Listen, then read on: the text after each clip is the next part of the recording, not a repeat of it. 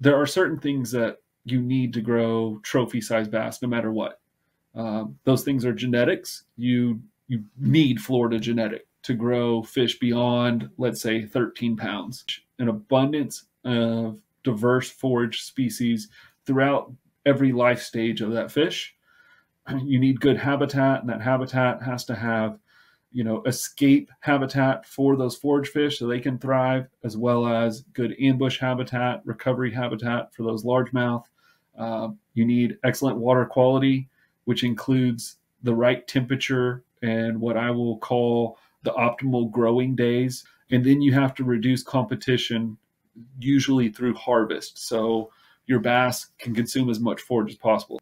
You do those 5 things and you give it enough time, then you can grow double-digit fish.